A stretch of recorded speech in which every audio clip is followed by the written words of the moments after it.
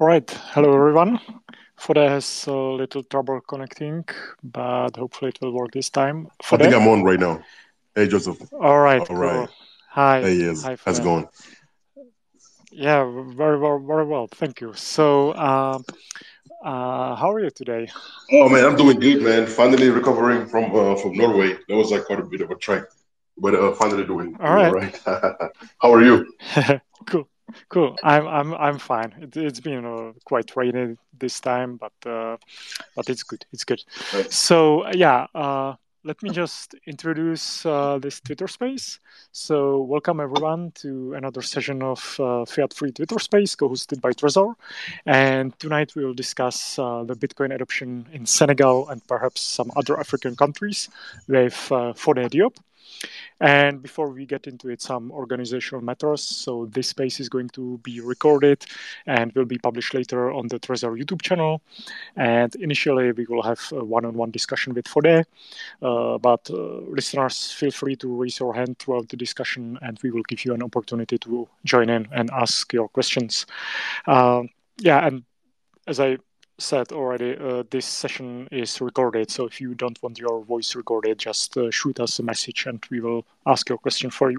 So let's get into it. Fodé is a Bitcoiner from Senegal. He's the founder of Bitcoin Developers Academy.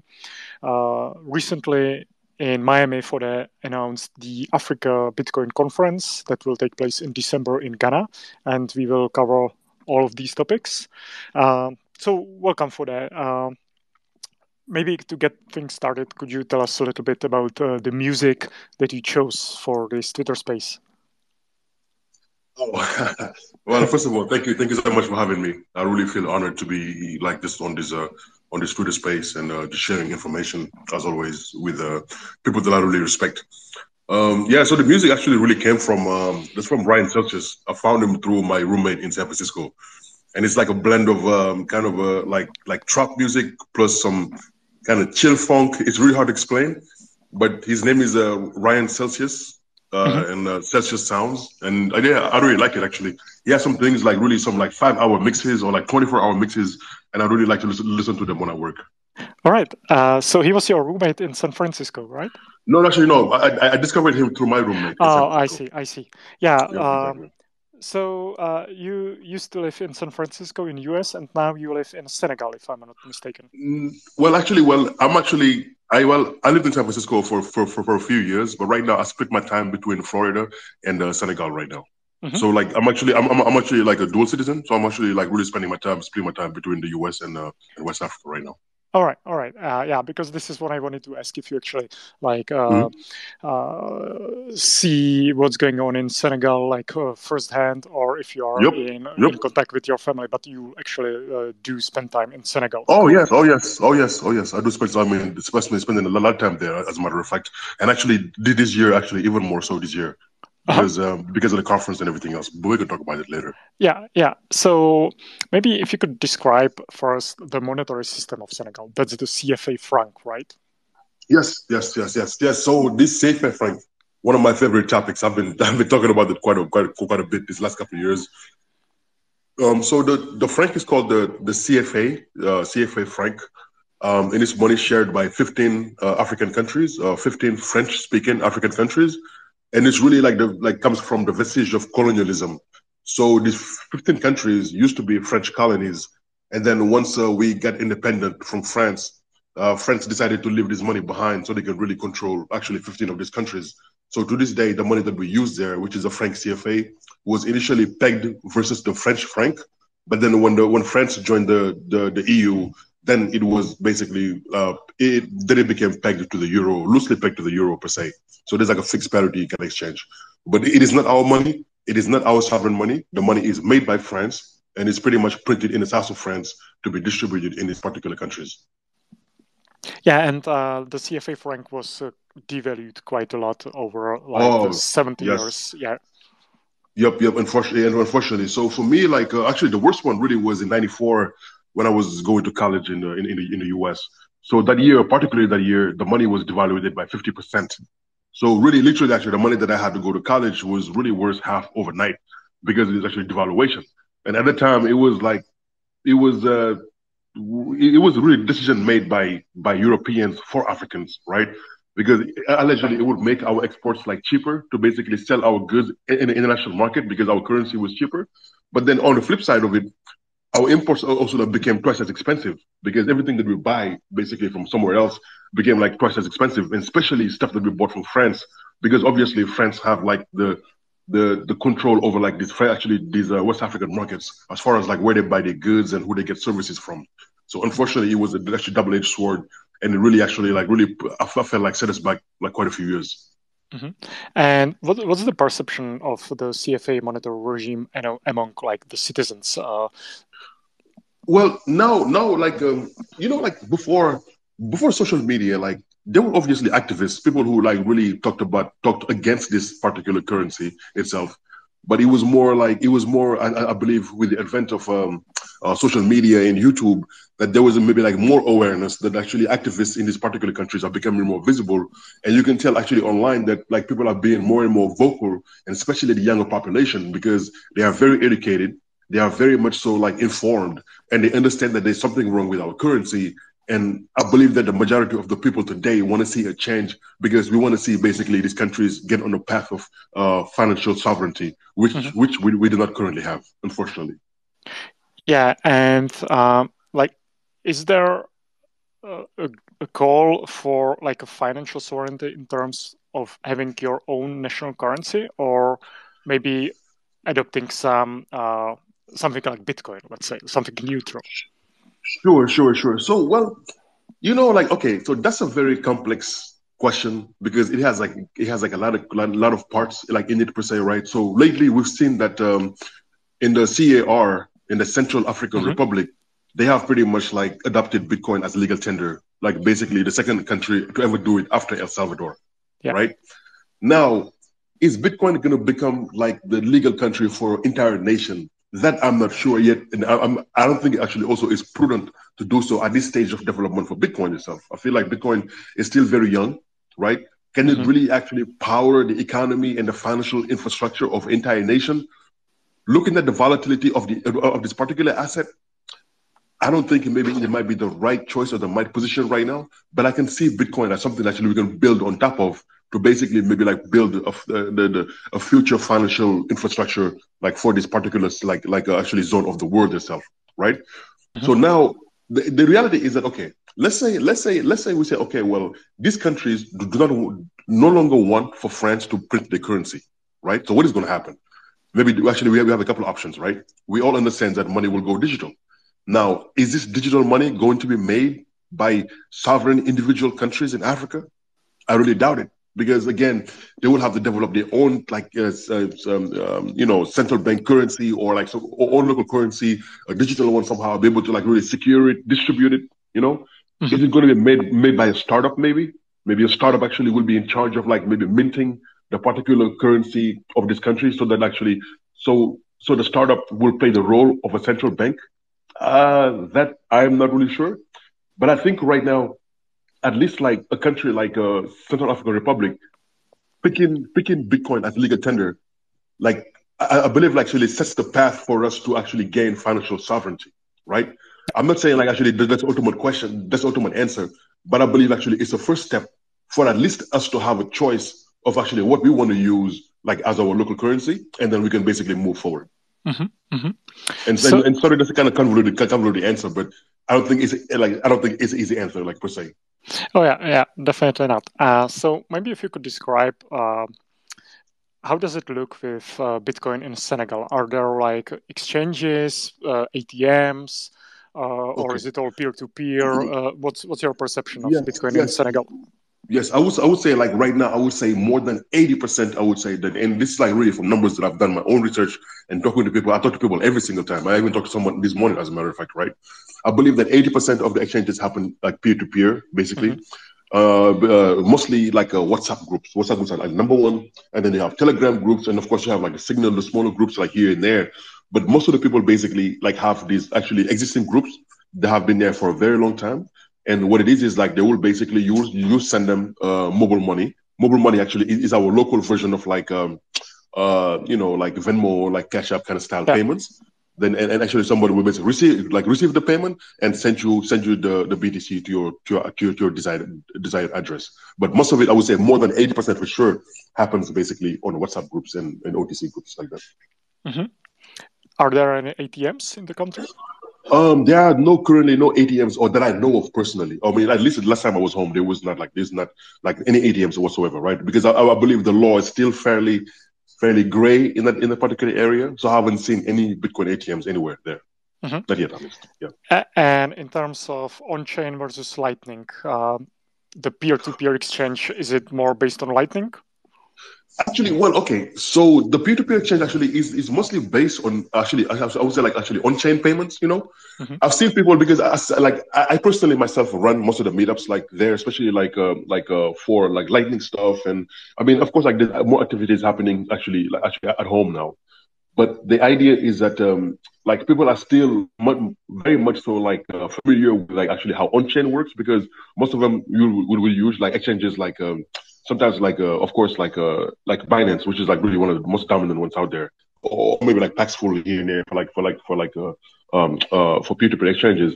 But most people actually will actually do like on-chain basically exchanges, and then of course like there's more and more education happening with Lightning, but I believe actually with smaller amounts.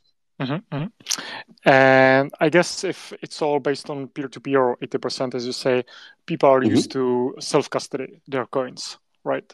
Well, some do. Some more advanced actually users do, right? Like self custody, they will basically have like a self custodial wallets and stuff. But I do believe that the users that I came across, a lot of them are on Binance, All right. right? So Yes, they buy Bitcoin on their Binance account, not into yes, a actually, yes, self-custodied wallet. Yeah. exactly, right. So they basically get it deposited on the exchange accounts. I'm not sure exactly where they moved from there. I wish I had like more insights. But most of the people basically, I mean, I believe like the more advanced ones usually have like self-custodial wallets, and then the other ones basically have like do actually custodial like exchange on exchanges on third-party basically wallets. All right. All right. So what do you think uh, is the biggest obstacle to adopting Bitcoin in Senegal more broadly? Um, I think one obviously is the volatility of this particular asset, Yeah. right? Because when we're talking about like this part of the world, the reality is that if you pour like these downswings of like 10%, 6%, 20% actually takes quite a bit out of your budget, right? If you have to feed your family, if really actually this BTC that you have is your livelihood, you cannot really actually stomach the swings. And actually now we've been noticing more and more in Africa, basically, that actually more usage for like stable coins, right? And Mm-hmm. actually stable coins, because actually people understand more like the stable value, what it means that $100 that I have today will be worth $100 tomorrow. Technically, of course, like not like taking into account inflation and like all those other details or whatever. But idea is that the balance on my wallet today is going to be the same tomorrow, no matter what, because it is a stable value, right? So I believe that with Bitcoin itself, it's more like really education because it's a very complex asset. It is not easy to explain. It is not easy to explain to someone who's maybe not financially well off, unfortunately, right? Because again, in that part of the world, people mostly live hand to mouth, right? Whatever Mm-hmm. comes in today, they basically use it to feed their family and to address like particular, like really problems that they need to solve right there and then, right away. Because in a developing world, seems like there's always problems and never solutions. It's always somebody always needs something somewhere. It's kind of complicated, unfortunately. Mm-hmm. So yeah, Yeah. go ahead.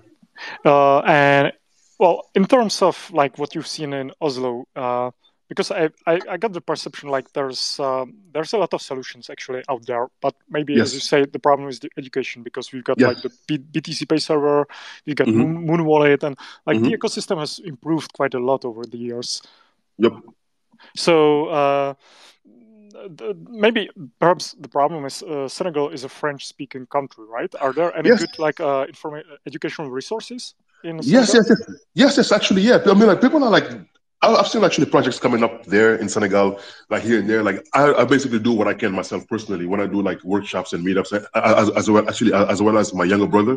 He's pretty much like that. Does a lot of stuff local, but that is definitely a problem, right? Because if you look at the world's information or actually how information is basically organized in the world, most of it is in English. Actually, the majority of it, right? Of course, there's like a big part of it now in Chinese and other things, whatever. But most of it actually is in English. And if you look at like the world's population again, that part of the world is maybe like only a little bit over 200 million people, mostly French speaking. And we know that most of the information doesn't trickle down properly in French, actually, unfortunately, right? Yeah. And if we notice in Africa itself, like the English speaking like parts of Africa are moving way faster than the French speaking ones. If you look at Nigeria, South Africa, Kenya, Ghana, all these basically English speaking like parts are really moving like right along. They have like really amazing exchanges. You look at the ones in Nigeria, like Bitnob. You look at like the ones in South Africa, like Luno. I mean, like, or even Bitcoins in Nigeria. I mean, these places actually have even actually way more competition happening there instead of like actually in terms of exchanges. But if you look at the French speaking parts of Africa, it is still trickling in. Unfortunately, right? So like slowly but surely it's getting there. And I believe, of course, like it needs to be like more education, like people like myself who go back, luckily who are like speak actually multiple languages, be able to actually share information. But as always, it's more like of course, I feel like there needs to be like a bigger effort to basically get this information translated, but it also needs to be like a bigger effort on the population's like side as well for them to get more, maybe actually make an effort to basically learn English, right? Because it's very Okay. important. Oh, sorry. Yep. Yeah. But the Sorry. French is the primary language, right? And what percentage would you say in Senegal speaks English? Oh, that's a really good question. Well, actually, but most of the people who go through high school actually have at least like English like as their second language after French, All right. Yeah. basically, right? So, but it's not really English that you really can communicate, and it's more like British English. Actually, for me, what I learned actually in actually school was in British English. But most people actually also have nowadays have access to YouTube. I mean, my brother now does very well with English. Actually, hasn't really spent much time actually in the US, but he does actually pretty good. He does actually pretty good understanding of English. Oh yeah. So let's discuss the situation in Senegal now, like in terms of like political viewpoint. So Mm-hmm. I've seen that the Senegalese Minister of Finance has visited the summit in El Salvador, Mm-hmm. Mm-hmm. where I guess Bitcoin was discussed quite a lot. So have you seen anything like from the Senegalese government addressing Bitcoin, and what's their stance? Well, I've like so far I've basically tried to call up as high as I can possibly go with the central bankers and stuff at home, right? So I've talked to like a really higher up person, and they told me so far today, as we speak today, there are no regulations, and there is no differentiation between buying Bitcoin versus buying a MP3 song, right? They say basically, like literally, actually, this is actually I'm talking like this is coming from like a higher up in the central bank, right? That's what they told me today, right? Today, there's no differentiation between basically buying these things because what it is actually is a digital asset. Obviously, one is more scarce than the other, or one is more like a speculative than the other. But there's no different actually differentiation between buying a song, downloading it to your phone versus like buying something like Bitcoin because it's still a digital asset. Uh-huh. Yes. All right. So the level of understanding is very low, obviously. Yes, exactly. But so far, like, maybe it was a way to like really simplify the explanation of actually what this thing is. You know, maybe it was just like more like a simplification of actually what the answer is actually ultimately. But I believe that like officials understand that there's a revolution happening, and I'm sure that they don't want to stifle basically growth or like innovation, right? So maybe it's more like a reactive approach. They want to see somebody build something, then they can react. Actually, maybe have a law, but until then, I'm sure like it's a more like a wait and see kind of approach. But as of today, there are like no existing regulations against Bitcoin today. And from what I understand, Senegal is quite a stable country, right? Yes, And yes. it's a functioning democracy, let's say. Well, So, it is actually today one of the only countries in West Africa that has never been taken over or ruled by the military. mhm. Actually, Wow. it's one of the only countries actually out there. So it's actually been fairly stable over the years. Let's touch on wood, and hopefully everything goes well. But we haven't actually had any major conflicts or like military taking over anytime, anywhere Yeah. since So 1960.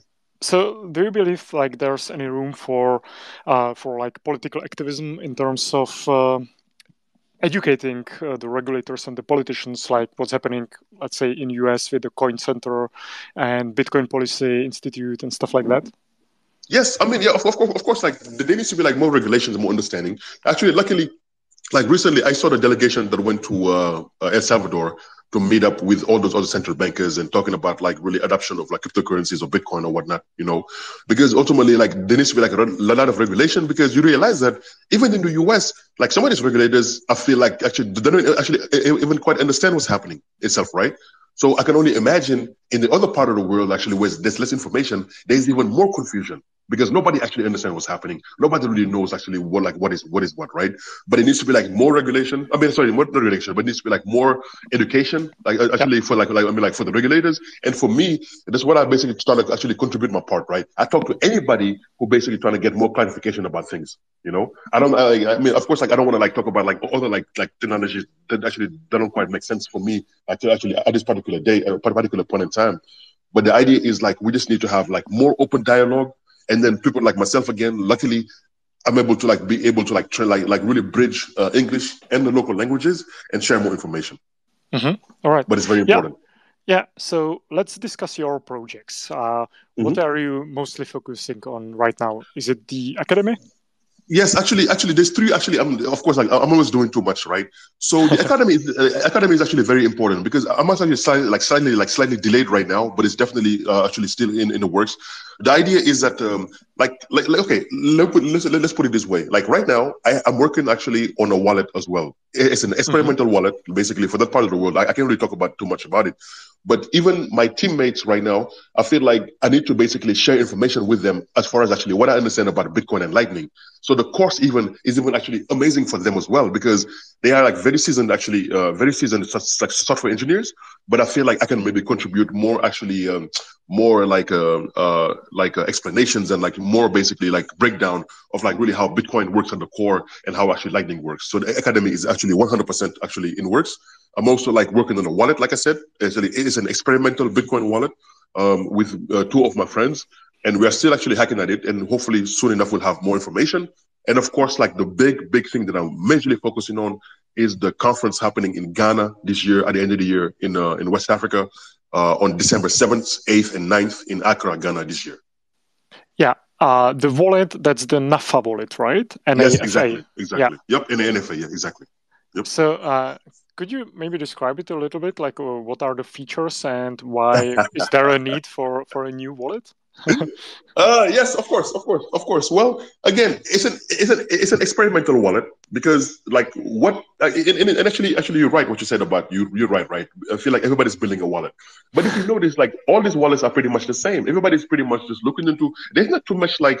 It's not too much actually the differentiation between these wallets, right? Of course, sometimes like a little bit here and there, depending on how you do. Like is it custodial, self-custodial, non-custodial? If it's like if actually how the backup actually works, like how do you basically back up your seeds and the process of it, depending on if it's Moon Wallet or like another wallet itself, right? But for me, Bitcoin is an open protocol. And I do not want for the West to dictate what the interface to Bitcoin should look like, Hmm. especially for Africans, right? Because I feel like us, again, I don't want us to be just like simply technology users. I want us to be able to basically create also like technology or like enhance technology and actually build the solutions for our problems, right? Because the problem is like if we notice right now, because most of these wallets actually come from the West, right? They come from Europe, or they come from the US, or they come from some of these places. Yeah. But none of these people actually have never actually have never spent enough time like living in places like Africa or living in places like really, let's say Latin America, actually maybe to like really figure out actually what these people need, right? So for Yes. me, yeah, for me, like I want to do experimental because I don't want anybody to basically dictate to me what the wallet interface should look like, right? I feel like we should have the basically the freedom to experiment and basically build the solutions like for our problems and not the other way around. All right. Cool. I'm really looking forward to that. Yeah, thank you, So, man. So, but I can tell you easily actually what the wallet does. The wallet, like, it's very actually easy. It's not like too extraordinary, but at the core, basically concept, I want to give people access to BTC, to USD, be able to actually withdraw deposit through Lightning, and be able to do a couple of other like smaller features that are like very specific to the particular region. Mm-hmm. So it's like basically very straightforward wallet. It's nothing too funky, nothing too crazy, but it's more like the way that I see it, a very simplified wallet for usage in a particular region. All right, all right. And could you please describe the Bitcoin Developers Academy? Like, who are the students and what do they learn? Yes. Okay. So in the beginning, actually, it was a very wild like nest, like cast that I had, because initially, like I was like trying to figure out a way to onboard anybody who really, with an open mind, who wanted to learn how to code, especially want to learn how to code on top of Bitcoin itself, right? But I realized really quick that I was trying to please too many people, and it wouldn't be possible. So what I did was like pretty much focus on the more little bit more, I would say advanced, but people who have like some kind of exposure to programming first, and then help them on board to basically Bitcoin, right? But not only actually Bitcoin protocol level, because I've done chain code labs, the Lightning and the Bitcoin tracks there, but I realized that not everybody can become actually like a protocol level developer, right? It's good to Yeah. understand itself, right? But I don't think that contribute to the core is for everybody. So my actual approach was like seeing how hard it is, but then seeing also like how great the tools that are being built nowadays are, be it BDK, the Bitcoin Developers Kit, be it LDK, the Lightning Developers Kit, and actually seeing basically where the road is going when it comes to like Bitcoin application development. I said, okay, I want to focus on basically helping folks like onboard into like really building applications on top of the Bitcoin layer protocol. Understanding, of course, like maybe like some like parts of like how the protocol works or whatnot. But the idea is like, how do you basically use the SDKs and tools that are out there nowadays to understand how to build a wallet, let's say from 0 to 1, and then help you understand how this network works and how to basically build applications on top of it, right? But very straightforward application level development stuff and using existing libraries like BDK and LDK. So that's just like what the school is for. Yeah, and it's an online course, right? Yes, yes, yes. It's an online course. It's not going to be like cohort based, but mostly actually pre-recorded videos, like short videos, you know. And Uh-huh. again, like I look at it basically. Who's my actually audience? And right now, actually, I'm telling you, like my actually perfect audience, as even the people that I work with, because I understand like I have more knowledge to share when it comes to like how Bitcoin works, or at least how I understand it. You know, so and I'm not like a professional, like an expert in anything like that, but I'm just basically sharing what I learned and what I know, and I believe actually it will actually help anybody as well. Oh, yeah, that's the best approach. So the Yep, website is exactly. bitcoindevelopers.academy, right? That academy, yes, exactly. Like right now, right? So you can actually remove the some of the pre-existing actually material that was there, but within the next couple of weeks, for sure, it'll definitely be live. And if you are on the list of emails, you will get an email ping you when basically the course goes live. But it's definitely happening. All right, all right. So let's go to the conference. Why Mhm. are you holding the conference in Ghana and not in Senegal? That's a good question. That's a good actually question people ask me all the time, man. Because well, the reality is that this is the first like really major Bitcoin conference in West Africa, and I wanted to, for one, like send a message to like places like Senegal and stuff, because that I don't necessarily support the franc CFA itself, the local currency, right? Mm-hmm. And I want to have it, and I will basically want to hold this conference itself, right? We want to spend this money, like really actually invest in the local economy, because we're going to be like booking a venue, hotels, transportation, food, all that stuff, all the basically money that'll be invested in the country itself. I want to do it in Ghana because actually Ghana makes more sense, because for one, my co-organizer, main co-organizer Farida, she's an activist from Togo, lives in Ghana right now, Uh-huh. right? Two, Ghana is actually English speaking country, and I understand that the majority actually of the Bitcoin community is mostly actually English speaking, and I want them to be very comfortable. I want them to be like really have a great experience, like for the very first conference actually in West Africa itself, right? And Yeah. two, again, right? I just want to send a message overall to this actually CFA franc zones that we don't really support them. Like Ghana has a city, they have their own currency, which is like loosely basically pegged to the US dollar, but it's a floating currency and it's an independent country. And we want to basically set an example, because I believe that actually Ghana is an example country in West Africa, and we want to basically just be pages them use it as a way to hold this great conference we're going to be doing in December. All right. Yeah, these are very good reasons. So, Yes, thank you. is it going to be like a technical conference or what's? Actually, two. Yeah. Yes. Oh yes. Oh yes. Oh yes. So I've already reached out to Ben Ark.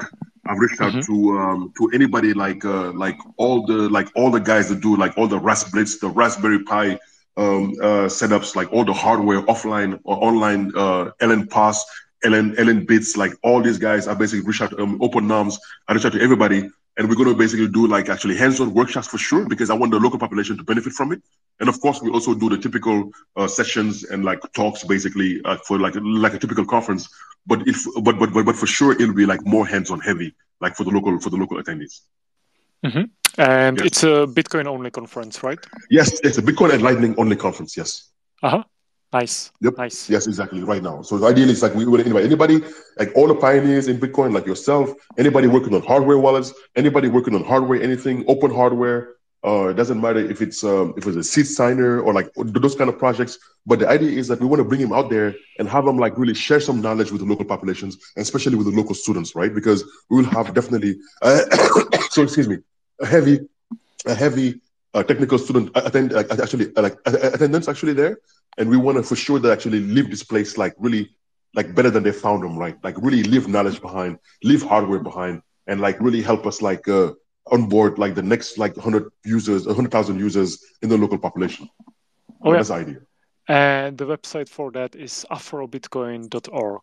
Yes, sir. Afrobitcoin.org. And if you RSVP, we actually already have like our partnerships being set up. We already have like 2 official partners and 5 official sponsors already actually with already supporting us with funds and everything else. So now we're just basically putting the program together. We just hired a company out of South Africa to help us with logistics. And it is definitely happening December 7th, 8th, and 9th in Accra, Ghana.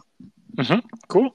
Yep. Let me invite up Heritage Falodun from Nigeria, I guess. Awesome. So he's just connecting, and I guess he'll have something to add here. Okay. Yeah. So while he connects, what about Bitcoin Teranga, Bitcoin tours in Senegal? Yes, actually, so that is run by my brother. As a matter of fact, so right now we have like a project called Bitcoin Village, actually through Bitcoin Teranga itself, because it's actually funny enough, the mayor of the particular island was just in El Salvador like last week when I was in Oslo. As a matter of fact, right, I saw him trying the wallet of Satoshi, trying it out there in El Zonte and stuff. So the idea is like we want to set up like something really similar in Senegal, like a zone where we can actually have also like actually bring in actually more like a Bitcoin tourism per se, and actually have people be able to like accept BTC like through the route or basically through our trips there. But it's mostly actually run by my brother, who's like definitely a Bitcoin advocate these days, and wants to help like spread education in Senegal, and also like want to actually help people accept basically BTC. Mm-hmm. Good. Good. Yeah, it seems we won't have Heritage Falodun joining after all. Okay, so good. So yeah, maybe some connecting issues. Okay. I've also read in one of Gladstein's article something about like lightning-enabled telecom endpoints in Senegal. Yes, so that is a project that I'm working on. So the idea actually is that to work on to have like resilient communication systems that are powered by lightning in case of like especially if you want to be able to buy communication possibly. So that is yes, that's actually something we're working on right now for like, but we can talk about it offline if possible. Yeah, because course. It actually has like it have like some kind of actually implications to it a little bit. So I see. Yeah. No problem. Yeah. So Heritage, you are on. Yes, thanks. Thanks, Joseph. Thanks for Diop for everything you've been saying. I'm Heritage Falodun. I'm actually the host for Bitcoin Nigeria Media, and I just want to like ask a straight question and also like buttress the point Ford Diop has been talking about.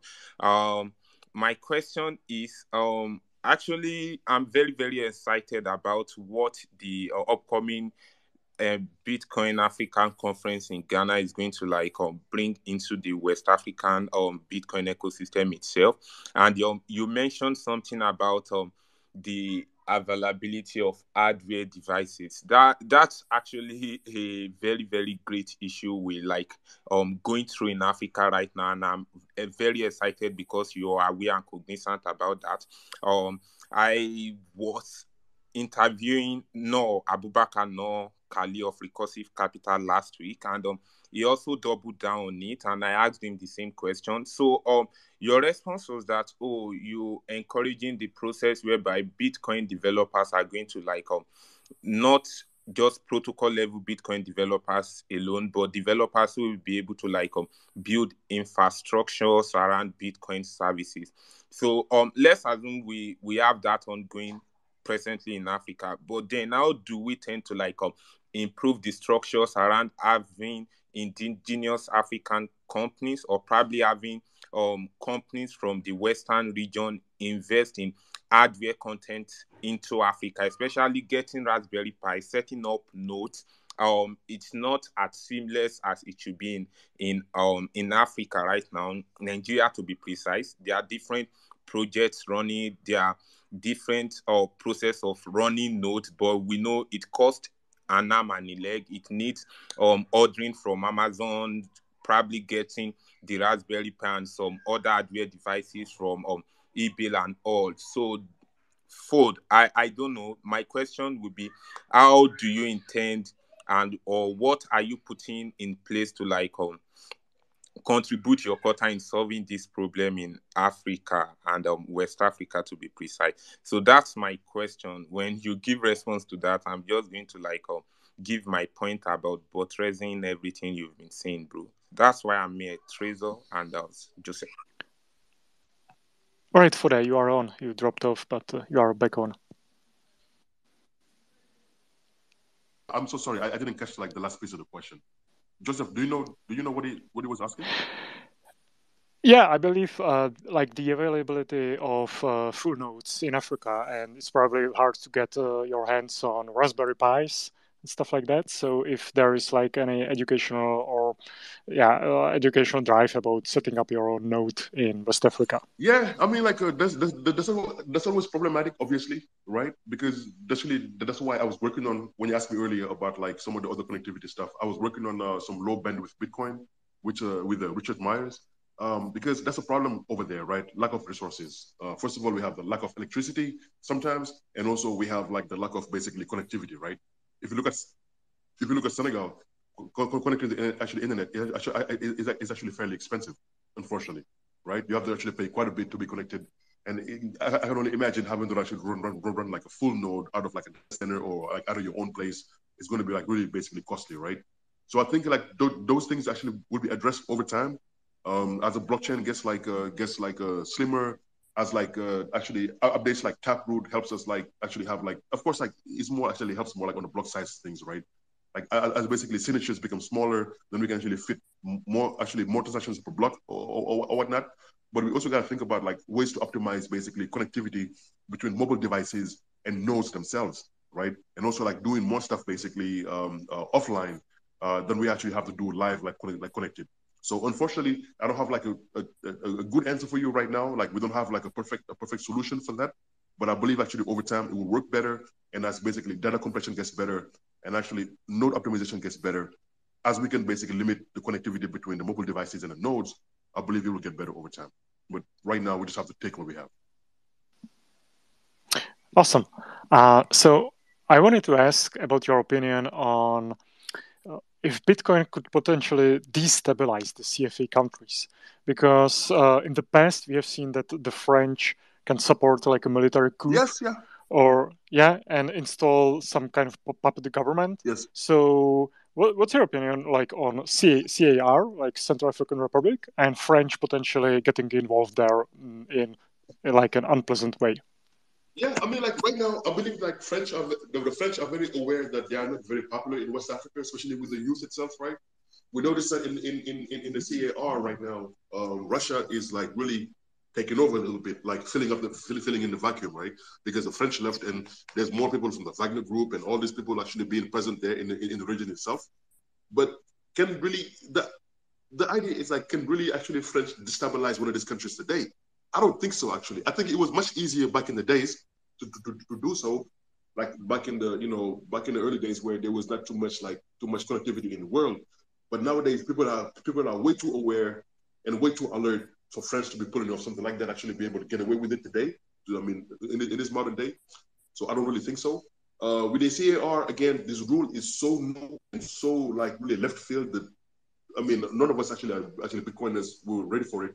Personally, for me, I would have never thought in my lifetime I would see a country in the French African franc zone actually adopt Bitcoin as legal tender, but it's happening right now. So my goal actually is to be in the CAR next month, and maybe I have a better answer for you when I get back. But right now, I believe that I don't think the French can do anything about it. Again, Bitcoin is a highly decentralized money, right? So I don't think they will go actually overnight and say, okay, well, we're going to basically just leave the CFA and go to Bitcoin as a legal tender for everywhere, right? I don't think it would work because that country, first of all, doesn't have not enough electricity and not enough connectivity and not enough basically smartphone adoption for it to work there, right? But I believe that actually the legal tender law is the first step again into like financial emancipation. It's the first step, right? We start there, then we can basically grow into like figuring out a way to actually set up like rules or set up like the foundation to build like a better financial infrastructure with Bitcoin. But I believe actually the law is just the first step. All right, nice. I would like to invite the listeners to raise their hands and ask their question if they are if they want to, because we've got like last couple of minutes. Nice. So in terms of like the legacy banking system and the payment systems we use in Europe and in America, I believe like it's not very covered in countries like the CFA countries, right? So Yes. do you believe like these African countries can actually leapfrog this system and go straight for like the Bitcoin ecosystem? Is that, yeah? 100%, 100%, man. Sorry, I didn't mean to like, the answer is like 100% yes, because what it is right now, actually, I believe that the reason why there's a problem in West Africa right now is because we don't actually have a choice, right? Actually, if you had a choice, it would have been a whole different story. Because if you look at again, you and I when we were in Norway, we were talking about it over cocktails or whatnot, right? Yeah. Like in Norway, I was surprised actually when I got there that they did not have the euro. They actually have the Norwegian crown. They use their own money basically, right? So when the EU actually came, like basically time to vote, they voted not to join the EU. They voted actually not to join the Eurozone itself. So they have their own money. So Africans right now, to me, that's what I'm actually really envious of, actually, right? We don't have a choice to vote, actually, at least actually to vote for ourselves on whether or not we want to be pegged to the franc, to the French franc, to the euro, and all this crap. All we want is pretty much like financial sovereignty itself, right? So I believe that actually the West Africans having the option to actually at least access BTC and USD would be a great start, basically, overall, right? And at least having a choice between like these three currencies and then maybe actually even more. But the idea is like having even legal tender as a law there is an amazing first step, because all of a sudden actually like Bitcoin is legal, it's legal tender, and we can basically start building on top of it. So all we need right now for us to get out of this situation, this mess, are actually options, right? So Bitcoin might be the solution. It might be the answer. Maybe actually it's not, but we don't know. We'll figure out. We'll basically find out in the future. So maybe let me follow up on that. You were on the stage with Jack Mallers, who has Strike, right? So is Jack considering rolling out Strike in Senegal or any other African country? If you are aware of any, do you know? I am not aware. It's something that definitely you will have to ask Jack, because I'm not really sure. But ideally, but like I said, either they do it or somebody else does it. I'm working actually on a solution that's very similar to Strike itself, right? Because I understand that that is actually what's needed actually out there. And Strike obviously is mostly working in the US right now because of regulatory stuff. So I feel like maybe local startups there might be more nimble to maybe like actually solve the particular local problems and also like gain market share in the local economy there. All right, cool. So Bitcoin Senegal, you can join in. Yes. Hello everybody.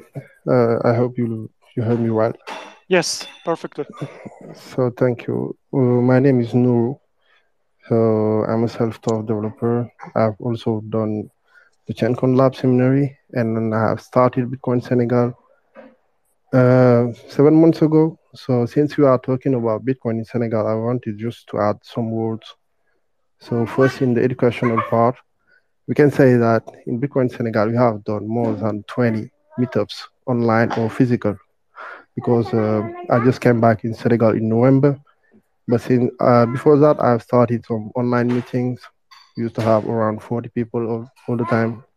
And since I'm here, yes, if you had online meetup and physical meetup, more than 20.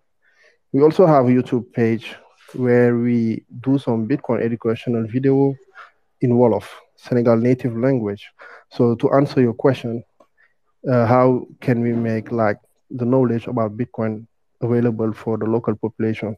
So this is one of the things we have done in Bitcoin Senegal, and we are trying to be everywhere where the Senegalese is to answer its questions in Wolof, in French, and in English. The other things also I wanted to talk about is the adoption. Currently, we manage because I am a volunteer in Bitcoin Senegal, but I have a Bitcoin only company, and we managed to convince more than, let's say, 8 businesses to accept Bitcoin as a payment method here in Dakar. We can say we have not like a Bitcoin beach, but we have a zone where you have more than 5 businesses, restaurants, etc., to accept Bitcoin as a payment method. We can say that this is something that is starting. We are far behind the English-speaking countries like Ghana, Nigeria, but people are more and more aware here about Bitcoin before Lightning, because Lightning is something that will happen later. We just had a meetup about the Lightning Network this Sunday.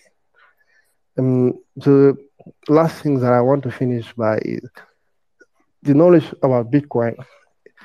This is something really complex because you have to know a little bit about economy, a little bit about finance, a little bit about cryptography, programming, etc. So what we do here in the ground is more to learn about people issues, because people issues in our country are not people issues in European or American countries. So the educational thing we are doing it, the adoption is on its way, but just be sure, like here in Senegal, we know about Bitcoin, and more people are using Bitcoin as an edge about hyperinflation, but also as a tool to make remittance and to have some savings. Thank you. Perfect. Thank you for that. And I would encourage everybody to follow Bitcoin Senegal, especially from the country. Yeah, we've got Bertrand joining in. We've got a couple of more minutes. Oh, Heritage, do you have something to add? Yes. What I'm just going to add is that what Bitcoin Senegal said is actually true, and it's something like walking around through Africa, just like Fodé has said as well. There's actually need for education, and there's actually need for countries, for companies who are like hardware service providers. Imagine the conference that is going to be coming up in Ghana. Ford said there will be Raspberry Pi, there will be provision for all those things to like showcase the technicality around this and make people understand it. But we should also note that in Africa, as we speak, I think Anita Posh, who was running a program around Bitcoin education as well. The last time I checked on the Trezors, the code wallet she was using was supported by Trezor. You know what that means? In Nigeria, I co-founded a platform for Bitcoin education and adoption, majorly preaching a Bitcoin gospel. But then when you speak to people, when they learn about self-custody, they tend to ask questions. Oh, cold wallet, warm wallet, how do I get a cold wallet? You tend to see that they are not like companies profiling it situated in Africa. You just have to order directly from Trezor. You had to order directly and wait for days, or probably depend on a courier services and all. So when they have first-hand access to this, it's going to like spur adoption in this continent, because we know what the population says. People keep saying, I'm from Nigeria, but because I'm going to double majorly on Nigeria. People keep saying adoption rates keep moving fast in Africa, it keeps moving fast in Nigeria, but we Africans, Nigerians, we also understand that we need to double up on education because we have a lot of people in the remote areas that need access to understanding what this innovation entails. So thanks for hosting this space. Thanks for having Diop on this, and I appreciate everyone's contribution in making the Bitcoin ecosystem a successful one and also getting people financial freedom. Awesome. Thank you so much. Thank you for the kind words. Yes. Yeah, I would just like to mention that Trezor can be actually built by like the hobbyists. It's fully open source. The hardware is fully open source as well. You can find the schematics on our GitHub. So if there is someone proficient with soldering and electronics, and if you can get the parts which are quite commonly accessible, you can actually build your own Trezors if it's hard to get it in the country. Yeah, Bitcoin Senegal, you can ask your question. I'm so sorry. I'm so sorry, bro, but I really have to run. Actually, I'm so sorry. Yeah, the time today. I have a call in about 6 minutes, so I just wanted to get ready for that, if possible, and then I'll be more than happy to come back on the call if possible.